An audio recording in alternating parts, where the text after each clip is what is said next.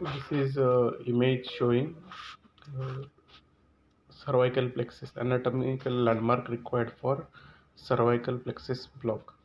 So this is sternocleidomastoid muscle, sternal head, clavicular head. In the posterior border, along the posterior border of sternocleidomastoid, nearly at the midpoint, the superficial cervical plexus emerges, which supplies the skin and subcutaneous tissue of anterolateral surface of the body, neck, and supraclavicular area.